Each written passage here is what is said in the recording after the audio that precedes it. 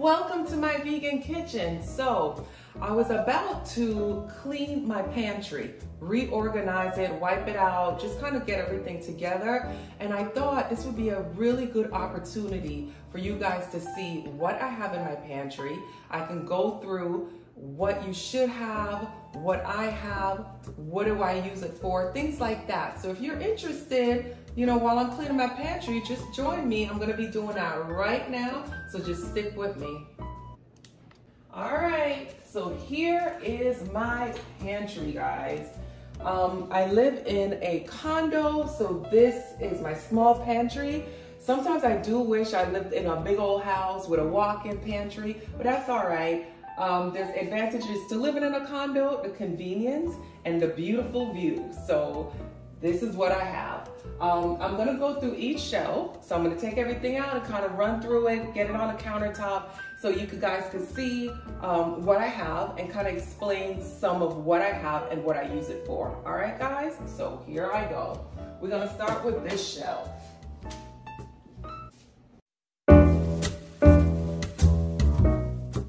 All right, so on the top shelf that I just removed all these tea items, that's where I keep my teas. And I love teas. If you have followed me on Instagram, you would see I recommend that you drink herbal teas at least 2 cups a day. So these are the teas that I have, and some coffee. I have sorrel, hibiscus flower. If you are Caribbean, African, Middle Eastern, you know what this is.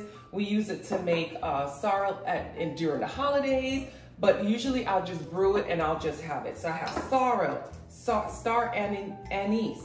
Guys, if you ever have like an upset stomach or anything like that, or you have gas, star anise is the perfect thing to have. Just boil it in water and just drink it. That's it. I have some date seed coffee. So, when you have majol dates and you have the seed and you don't know what to do with it, save all your seeds, roast them, grind them, save them. It's the best coffee. It's caffeine free, so if you're trying to kick your coffee habit, that is perfect. These I usually use more often than anything else. I have green tea. I have some ginger tea here. I have Smooth Move, just in case, you can't go to the bathroom that well. So I have a variety of teas in here. I have my Happy Fasting tea. So for those of you who will know, I do a weekly fast that starts at 6 o'clock every single Sunday, and it ends on Tuesday at noon. So it's a 42-hour fast.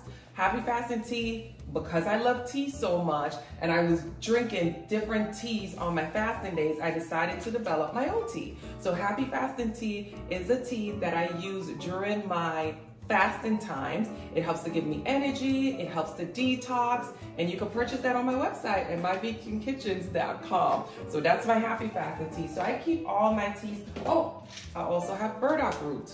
Burdock root, this is dried burdock root. I get it at my farmer's market. This is great for digestive health. It's really, all you have to do is boil it. It's really important that you have teas like this to help to keep your digestive system free and clean, and burdock root will do that. It's also a good blood and liver cleanser. And chai tea, because sometimes I just want some warm chai, and I keep this in these like airtight containers. And that's it, guys. That's it for this shelf.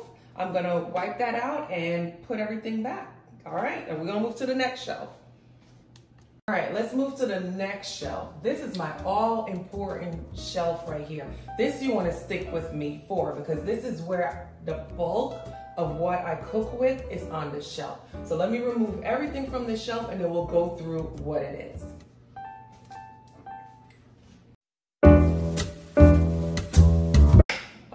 So like I said, this is the bulk of my cooking pantry items. It's a lot of stuff. So let's kind of go through, because I really want to give you an idea of what you should have in your pantry, especially if you're starting your plant-based journey, right? Because there's some foods that you just have to have on staple because you're going to use it all the time. For one, all-purpose flour. Now I know some people don't care for all-purpose flour. You can use other flours that's fine. But make sure you have some kind of flour source, because you're gonna need it to, you know, batter certain things, like, you know, when you wanna fry your oyster mushrooms or something like that. So I got my flour, and guys, if you notice, everything is like in airtight containers. It just makes it easier for me, and labeled. So I also labeled the containers. It's easier for me to see how much of the product that I have. So when this starts to go down, obviously I'll know, oh, I'm gonna need more flour. It just makes it easier to control the inventory that way. When they're in their original container, sometimes the container is not the best for as far as finding space, and also it's not the best as keeping the products fresh, if that makes sense. These containers, some of them I purchased at IKEA, others I gotten from Amazon. You can always go on myvegankitchens.com to purchase, or just click the link. Like, go to my Instagram. I have an Amazon store. Sorry, I had to think there for a second. I have an Amazon store, and all of these items are in my Amazon store. So it's easy for you to find them and purchase. Okay, so we got the flour, like we said. Jasmine rice. I love jasmine rice better than any other rice. I just find that it cooks easy, really quickly. It's not too sticky, and it just works well. The flavor and the aroma just works well with a lot of my dishes. So jasmine rice, and this is not in any particular order. Coconut sugar. I usually don't have sugar in my house, but lately I've had to make like ice cream and stuff like that. So I like to use coconut sugar. Cacao powder is amazing if you want to make, sometimes I use it in my date seed coffee. Other times I'll use it in to make pudding, hot chocolate. Cacao, pure cacao is just so much healthier than like the cocoa in the store, because the cocoa in the store will have like sugar and all that in it. This is just pure cacao powder, just grounded cacao. It's a little bitter, so you might want to add like sugar or something like that, but I keep a lot of it because I put it in smoothies also. So that's cacao. Wild rice. I am gonna make a recipe for you guys with this wild rice one day. Wild rice is the most healthiest rice that there is, because it's really not rice. It's actually like a flower blossom. So you're not gonna get the same effect, like, you know, for some people, the puffiness that you may get from rice or anything like that is just way more healthier. So I have some on hand, because I'm gonna make a recipe for you guys at some point. I have old-fashioned oatmeal. No instant oatmeal here. We only do old-fashioned. I rather cook my oatmeal because I know it's been minimally processed. So we got some oatmeal, we got some cornmeal for me to make like grits or something like that. This is the coarse cornmeal. Put that on the side. I got some buckwheat for porridge. So I like to use buckwheat for porridge. It's just a really good hearty grain for porridge. I have some amaranth.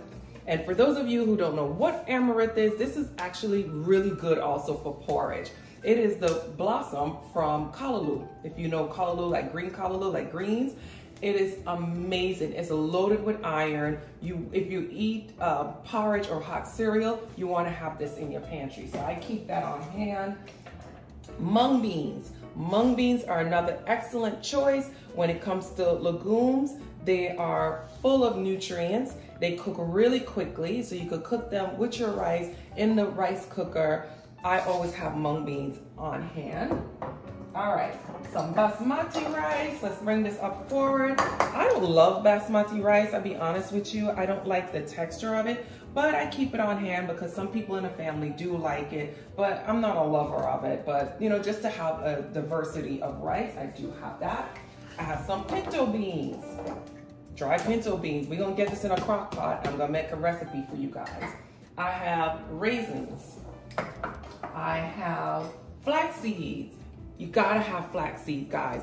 Flax seeds are a good egg replacement. So if you mix it with water, it thickens up and you can use it in replacement of eggs. So you do, as a plant-based vegan, you wanna have that in your pantry, definitely. I also have some azuki beans. So azuki beans are probably the only alkaline bean that there is. So instead of using black beans for my black bean burgers, I use Azuki beans because they're so much healthier. All right, let's go. I know you said this is some grape nuts. I'm gonna make some ice cream for you guys, so I'm keeping it on hand. If you know, you know about grape nuts. I got some chickpeas, some dried chickpeas. I make a lot of different recipes with dried chickpeas. Perfect if you don't want to do the can, but I have both. And all y'all favorite. Now this is the part of the pantry that it's mostly canned or bottled items, so I can't necessarily put them in any of these containers. But I got the jackfruit, guys, and look how many I got, because I fell in love with jack. So I have a ton of jackfruit because that is everybody's favorite. When my family comes over, they all want the jerk jackfruit. So you know I got that stocked. Coconut milk. So when I say full fat coconut milk, this is what I'm talking about, y'all. And see, I have my cans ready. I have 4 cans ready of coconut milk. This is my favorite brand, so if you did want to buy it, this is my favorite brand. It's creamy, it's rich, the texture is perfect. I love it. That is my favorite. All right, what else we got in here? I did have this coconut milk. I really don't like it, so it's just kind of sitting there. One day, maybe I'll use it. Got some hearts of palm. That's good for if you want to replace and get like more of a fishy taste. So when I do my ackee and saltfish, this is the saltfish. Hearts of palms. Always got that on hand. I got some canned chickpeas for those quick dinners. Air fried chickpeas, excellent. You gotta check out that recipe. I do have it online. Black beans in the can, just in case. You never know if I have to make some tacos or something like that. I just want to put some black beans on top. Northern white, great northern beans. It's white beans, basically. I just made a recipe actually last night for dinner that was absolutely delicious, so I'm glad I had another can because we're gonna do it again. And what we got here, some sweet chili oil, sweet chili sauce, sorry. This is like the Korean barbecue sauce. I love this. I put this in a lot of the dressings. Sometimes I'll do air fried tofu and I'll put this on it. So good. You gotta get this. This is usually in your Asian market. Some tomato sauce. I don't know why I have this. I've never used it. It's probably been here 3 years. Crushed tomatoes, because you never know, you might have to make some sauce. More sauce. Some roasted garlic marinara. Again, you may need to make some pasta or something like that, so you gotta have some tomato sauce on hand. I have some maple syrup. Just in case you need to sweeten something, you gotta have some maple syrup, right? Some black olives, tomato paste, just in case. I have some sunflower oil that I use a lot for dressing. So when I'm making my own dressing, I like to use sunflower oil. Sometimes instead of olive oil, the flavor is just amazing. It's so much better. And I've been soaking some raisins. So my Caribbean folks out there, y'all know, if you know, you know. You've got to soak some raisins in some rum. I probably do some rum and raisin ice cream for you guys. But that's what's on my favorite shelf. So I'm gonna put it all back and then we're gonna do the next shelf. Just stick with me, guys, stick with me. I hope you're learning. I hope you guys are gonna have a lot of questions when I go through all this, because I wanna answer it for you guys. I want you to be prepared, all right? All right, let me put it all back in and we're gonna go to the next shelf.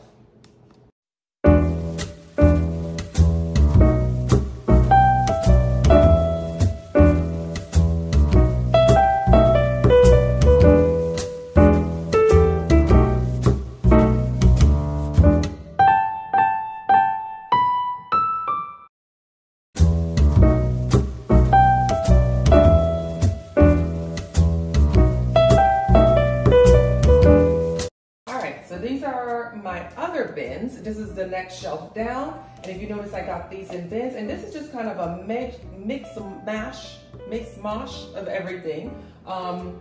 There's order in my brain what's in here, but it's not in any real order. I already wiped out all the containers and put them back, but let me just go through real quick what I have in here. Like I said, it's just a mismosh. Am I saying that right? I don't know.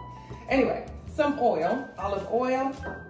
I don't know what this is. I got this, I don't know. I don't think it's going back in. Because I don't know what to do with it. I'll figure it out. I got some gochujang sauce. Oh, This is in a lot of my recipes. Guys, you gotta get this one. This one I got from Trader Joe's, but in your Asian markets, you can find them there. I got some tofu, and I like this tofu because you can keep it in your pantry. It doesn't have to be refrigerated. It's a softer texture, so it's really nice like in soups. So I keep that on hand. I keep that thing on me. Some ginger, so when I make like sushi or anything like that, I have ginger on hand. I've got some corn tortillas, just in case I make tacos, some rice, some different kinds of rice. So like I said, these containers, I kind of keep things that I don't use all the time, but it's here for when I need it. In this container, I have like more of my sugars, some date syrup, which is really good. Tahini, I use that a lot to make salad dressing. You gotta get some tahini. You should have this in your pantry. It makes the best salad dressing. I don't know why I have corn syrup. It must have been something that, I don't know. Apple cider vinegar, sometimes I do put that in my salad dressings. Some peanut butter, blackstrap molasses. Ladies, if your iron is low, you wanna have this on you. This is great in smoothies. You can put it in puddings, things like that. You could even put it like in your coffee or like your hot chocolate. So you want to have, this is a super big bottle. You don't need a big bottle like this. Soy sauce. So you see, I have them in these little bins. So it's just convenient. It's easy for me to get to and store them.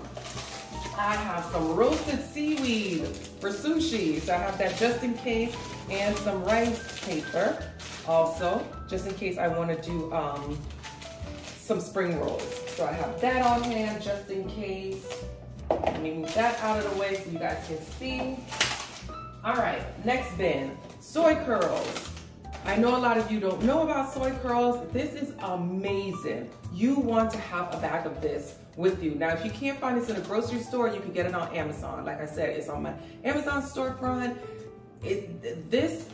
The texture of basically of chicken or beef. It's just, it's dehydrated, as you can see. Just add water to it. It cooks in like 2 seconds. This is in a lot of my recipes. What I have here, some breadcrumbs, some couscous. Yeah, I know about that couscous, and this is just another pack of couscous. So you know, I just keep them there just in case. And these are some of my other flours. So I have chickpea flour, gluten flour for when I make seitan. I have some, you know, just some other flours, like tapioca flours. Again, yeast. I don't go in this bin that often, so I just kind of keep these closed like that. Now, for things that I do go to often, here I go. So this is what I keep in some other containers, and the shapes are just different because it's easy to pack into the pantry like that. So here I got some soy chunks. Soy chunks are kind of like soy curls, just in circles. So these are great for like if you, I use them for a lot of beef dishes, if that makes sense. So again, it's dehydrated, add water, I'll add like soy sauce or any kind of seasoning, soak them, and then cook them, like fry them up. This is really good. Brown lentils, because I gotta have lentils. I use that a lot. That replaces a lot of beef dishes. I have quinoa. You know I cook quinoa all the time, so that's what I have it in. I have regular quinoa, and I have red quinoa. The difference, the texture, the color. Soy curls, I keep them in here. So I have backup there. And I keep my soy curls in there. And these are soy chunks also. So it's kind of like these short soy chunks, but they're a little smaller and they're browner. So this is like more like beef and this is more like chicken. Make sense? All right, so that's that shelf. Let me put these back and then we go to the next shelf. All right, you sticking with me? Okay, stick with me. Stick with me. All right, next shelf. Here.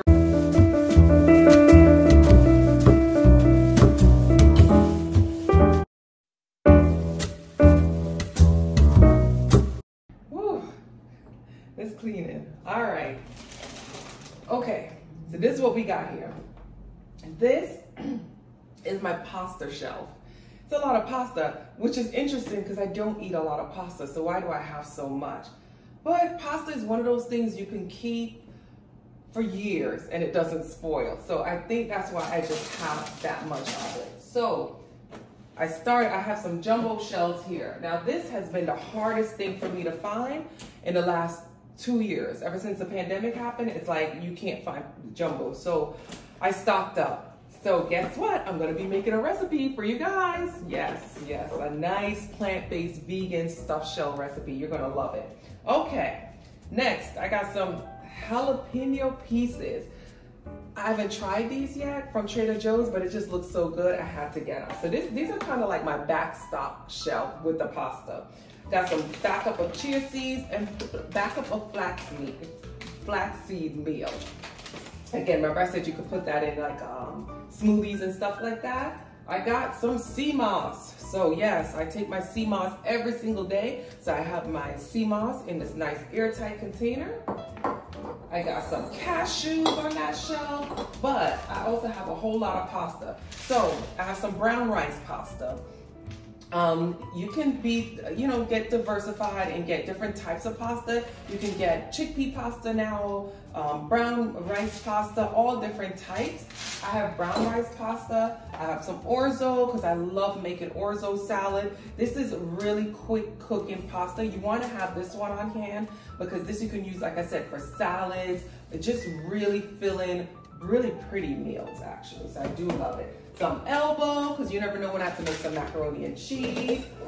Some white noodle pasta. I actually just put a recipe up with Swedish meatballs and white noodle pasta. I got some bow ties, because I love that pasta also. And I just got some spaghetti, some linguine, and some clear noodle pasta. And a lot of people ask me about these. So they're a sweet potato. They're made from sweet potato. I got them in the Asian market and they use a lot of clear noodles. And I do like that. They're gluten-free and they don't bother me like a lot of the other pastas. So I do like that one. I also have in here, I have some vermicelli pasta, which is nice and easy. I put that in a lot of spring rolls. And I have some dry noodle pasta here. I put that in a lot of stir fries.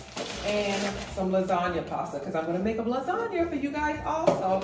And I use this kind, the one that just cooks right in the oven. I don't have to cook it separately and then add it. I picked up some hearts of palm pasta, never tried it. Even though it's open, I never tried it, so I can't even tell you about it. So that's what I keep on that shelf. With, like I said, some backup, my banana bread mix, some coarse salt. I use that a lot for cleaning. And my favorite, roasted seaweed. So you see I have like backstock on the roasted seaweed. These are great snacks for adults and kids, especially if you feel like you want something crunchy, like potato chips or something. That's perfect. So that's what's on that shelf. I'm gonna stack it back in, and then we're gonna do the last shelf. So I hope you're sticking with me. All right, here we go. Let's put it all back.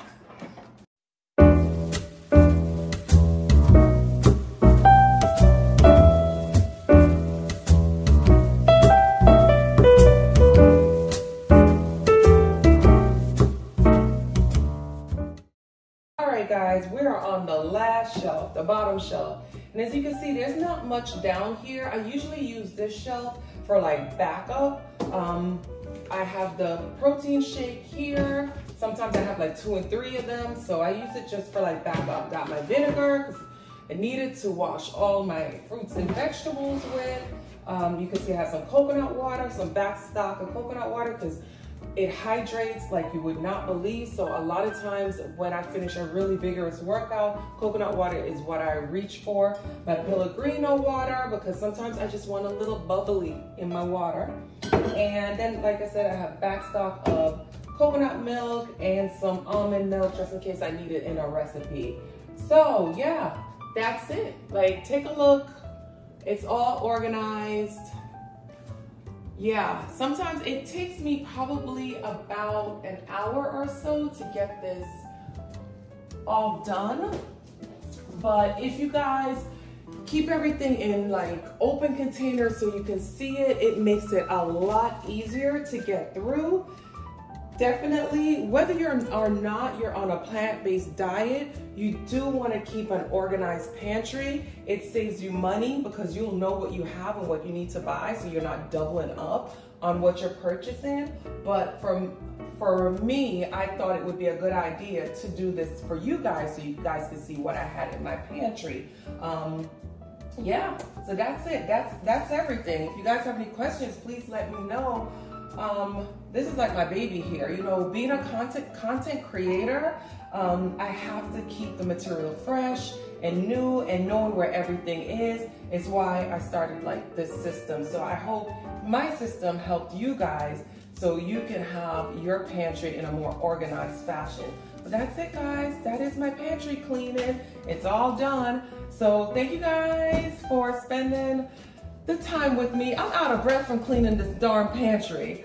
But thank you for spending your time with me in my vegan kitchen. Don't forget to subscribe. I know this video was a little bit long, but I was hoping it could help some of you guys, because I know if I was starting on my journey, I would have wished to have seen what someone that's already been doing it had in their pantry. So again, I hope it helped you guys. Stick with me. Keep following me for more recipes. And thanks again. I'll see you next time in my vegan kitchen. Bye, guys.